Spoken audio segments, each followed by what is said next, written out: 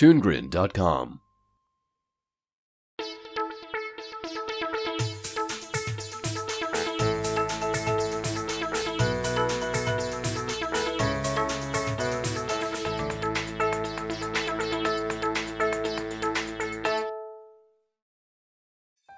The Simpsons. Do I even have to give introductory context for them?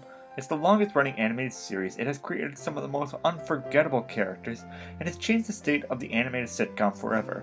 But while nowadays The Simpsons' popularity has become lukewarm, many asking when this behemoth of a series will be finally put to rest, I'm spending Christmas being nostalgic and looking at The Simpsons' very first appearance on TV.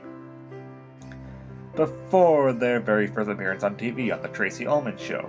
And that was their pilot, The Simpsons Roasting on an Open Fire, their first episode as well as their first Christmas special.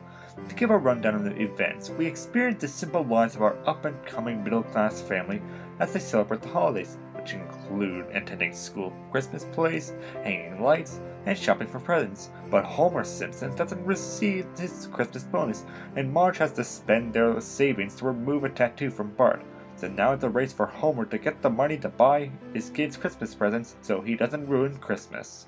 Now, seeing as this is a pilot and a Christmas special, I'll give you my thoughts on how it functions as both. Firstly, a good pilot for an episodic series should introduce us to the characters, the weekly formula, the tone of the story world, and overall should demonstrate a natural flow to its comedic writing and narrative.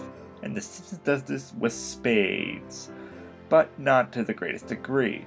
I'm sure most of us can remember that the first season of The Simpsons weren't exactly the funniest, and definitely the roughest in animation, with very little detailing in backgrounds and odd facial movements. However, I do think that the first seasons have something that the next seasons, for the most part, lack, and that's an emotional core. A core based around the family unit and how, even with a rambunctious troublemaker, an overachieving daughter, a busybody mother, and a not-too-bright father, they can still come together as a family.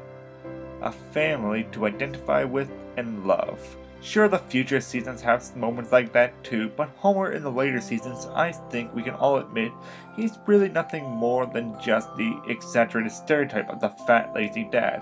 While that Homer leads to more comedic possibility, can you really imagine season 24 Homer saying something like season 1 Homer can say? I can't, really.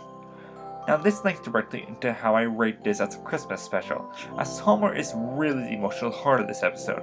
As Homer's twist of fate keeps bringing him worse and worse luck, this Homer doesn't whine comedically or any of that. He swallows his pride and does everything, and I mean everything he can to make his family's Christmas the best.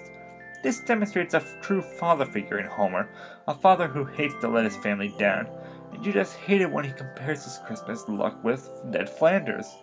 While the first seasons, I have to admit, were never the funniest, and there are many instances of weird coloring, odd outlining, and so on and so forth, I really do like the first season of The Simpsons a lot, because it demonstrates an emotional heart that I don't see in the later episodes, and the emotional heart translates beautifully into this Christmas special, showing us that even in our down and out times, we can still pull through and have ourselves a Merry Christmas.